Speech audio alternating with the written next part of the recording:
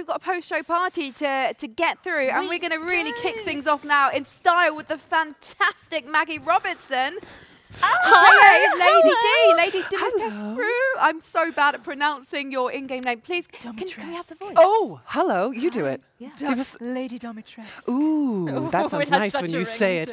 Lady Oh Dimitrescu. my gosh, you're looking fabulous. Thank you. Thank you. I'll try it now. Lady and Dimitrescu. you as well. Yes, there you Lady go. Dimitrescu. Perfect. Yeah. Lady Dimitrescu. Oh Ooh, my. with the voice. You have to do it with the voice. I think it helps with the pronunciation. I don't know. It's science. So, we've been cooped up in this little room, which is fabulous, but we haven't felt the vibe downstairs. What's it been like tonight? Oh, it's been amazing. I mean, being here is really a dream come true, I think, for a lot of us. So everyone's just really excited. And I know I personally am just so thrilled to be here and to be able to meet everyone in person. And I feel so grateful to be a part of this community. Everyone I've met is just so lovely and supportive, and I love being a cheerleader for my now friends. I have been raving about your story though as well, because it's amazing to me that because we chatted briefly before virtually, but this was the first job you booked after moving to LA, pretty much. I think the first video game I ever booked, but I still think it's like job number 3 that I booked, having moved to LA, period. Which so is it's still insane. Yeah. Can I ask what was written on the casting call? I probably couldn't tell you even if I wanted to. I don't remember, is the thing. I know they were looking for tall ladies, and I immediately raised my hand. I think even in my room alone, I was like, hi, that's me. Because so often my height is the thing that rules me out of a job. So then to find a breakdown where my height could actually be an asset and could be the thing that books me the job was really exciting. Yeah. So in other words, you've opened the door for tall ladies everywhere. Yes. And hat fans too. Did you realise how big the hat was going to get? No. That mod is hilarious. It is so funny. I think that one and Tiny Lady Dimitrescu is really quite amusing to me. Those mods were hilarious. I love talking to you before, or hearing you speak about how you got into the physicality of Lady D. Yeah. How her interior and exterior are a little bit different. Yeah. I love performance capture because it is all about telling a story with just your body. You don't have any of these other cues to rely on. So how can you create a really physically distinctive and telling character? And one of the techniques that I use is called Laban, and you can think about rhythms, and you can play with internal versus external rhythms. So externally, she might be very calm and collected and fluid and sustained, but internally, she's slashing and writhing, and you know, all of these emotions are pent up inside there. And I think that dichotomy, that clash against each other, is what makes her feel very volatile and dangerous. You don't know what she's capable of. You just know she's badass and she could rip you apart. So yeah. Did you have any real world inspirations that you kind of looked to when you were putting her together? Probably. I don't know if I pulled from any one thing. Shakespeare definitely was a huge influence on me. I had just finished a classical acting degree, and I certainly feel that Lady D is very Shakespearean. She's incredibly heightened, and the stakes are really high, and so I pulled a lot from that. And she has a real love of language, and she uses it really well, like a weapon. It's one of the weapons in her massive arsenal of weaponry. So that was really fun to play with. And how can I investigate language and sound and use sound as a tool?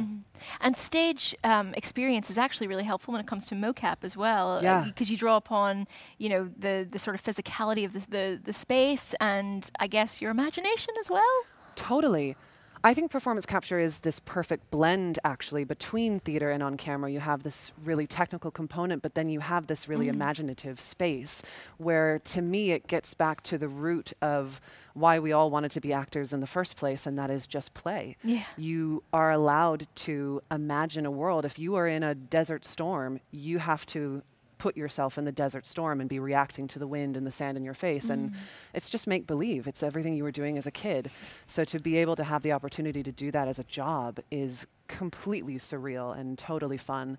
And also, you know, you're in these skin tight suits. Nobody has an ego. You can't have an ego because you're in a pajama suit and you're doing weird things all the time. So it's really just like, let's get weird and let's do it. What's it like seeing people actually I guess playing the game and reacting to you, because you get to see them react on an individual basis when they're streaming. It's not like the cinema where obviously everyone is witnessing an as an audience at the same time. I'm guessing you've seen some people's reactions. Be quite personal, playing I the game guess. for the first time. That's a really interesting observation, and I don't know if I had ever thought of it in that way, that I get to see these individual reactions that you don't get to see when you go to the cinema. I think that's really special and unique, actually. But it was hilarious. I mean, the reactions are hilarious. The whole thing has been hilarious. I mean, you know you've made it when you've got BuzzFeed thirst tweets. Oh gosh. Ooh, BAFTA, BuzzFeed thirst. I don't know. It's so hard. No, that was an amazing experience for sure. I was like, is this real? This is a joke. And it must have been a surprise though when the character was revealed, when the trailer happened. That's all anyone was talking about, was just Lady D, step on me. Yep. Oh yeah. I never thought I'd say that during my a BAFTA DMs show. during that time, or after that time. I was still under NDA. My DMs during that time and currently are still a wild world. But yeah. Oh no. But that must have been pretty special, like just seeing, because you had to keep it quiet at first, but the reactions were just from the community were just incredible. I don't think I've ever seen anything quite that strong. Like amazing stuff. Yeah, it was completely bananas and unexpected, and I think it was both a blessing and a curse that I was able to get a kind of a precursor of what to expect once my name actually went out into the public. It was nice to be able to have that time to adjust of like, oh crap, okay, I guess this is going to be a really big deal. I should start to like prepare my life and create a Twitter. I didn't have a Twitter. I got a Twitter. So I was like, I guess I should get that now. So I was able to take those steps to make sure that I was ready for release. But then, you know, the pressure then to amount to all the hype was pretty extreme, and to be able to deal with that amount of attention on you, because I'd gone from 0 to 100. I was completely invisible, and now I was very, very visible. So it's been wild. Was gaming something you'd set your sights on when you moved to LA, or did it kind of take you by surprise? No, it absolutely took me. I mean, the whole thing is, that's why it's so wild. Everything has been a surprise, and a very pleasant one at that. I came to Los Angeles with the intention of pursuing on camera, and now having worked on this experience and met the people in the gaming industry, I've completely pivoted, and I'm full steam ahead on voiceover and video games. I love this world, and I love this community. It's very special to be in an environment where everyone is so passionate about what they do, and everyone is a fan. Yes. I think that's the biggest thing that's the surprise, is everyone is a fan of each other, and we're all just fangirling on each other's work. I mean, I think Lady D tapped into something really special though, where people who weren't used to seeing themselves represented in games saw themselves in her, you know, like the LGBTQ plus community, and she's an older presenting woman who is sexy. Like, she's just so She's cool. hot. Yeah. You know, and I think that's something that people have really latched onto. Yeah, I absolutely agree. I think Lady D is a nice big step forward in the right direction. big step. But no, she's certainly not the end all be all of this push that we're seeing for diversity and inclusion in media. But I think she is a really exciting first step in that direction. And more importantly, what she does is showcases that there is a deep hunger and thirst for these different stories and these different narratives. We want to see different characters on screen. There is a market. We're hungry for it. Come on, guys, give it to us. We're ready. So I think that's really exciting. Yeah. Had you had a chance to play or look at any of the other nominees from the awards this evening before you came? Confession, I am not a gamer myself, No so I've not played, but I have looked at everyone's work, and I'm so in awe of everyone. And now, having met them, they're just all such goober little goobs. And It's so exciting, though, I'm sure, as a performer, just to see what's possible in games. I think a lot of people, maybe performers, or their eyes are being opened to, oh, this isn't just voice work. This is full body performance, and there are accolades to be found and interesting stories to be told with it. Yeah. So cool. Yeah, it's exciting. It's a really cool industry with lots of new innovations happening still. So it feels very exciting to be in that while we're continuing to expand and grow.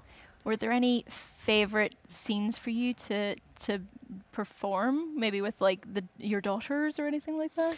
All of the scenes with family were fun because their family dynamics are interesting. But I think probably for me the highlight was I've got to say the table flip scene. Yeah. I mean, my gosh, I got to literally throw something across a room, and that's a bucket list right there. That's on the bucket list. So I got to do that. Before we let you go, Yeah. now you mentioned bucket list. Is there anything you're ticking off in the future that we can ask you about? Nothing that I can divulge at this time. But you're a busy lady. But I'm a very busy lady, and I hope to continue to be a very busy lady. And yeah, I'm just excited to be here.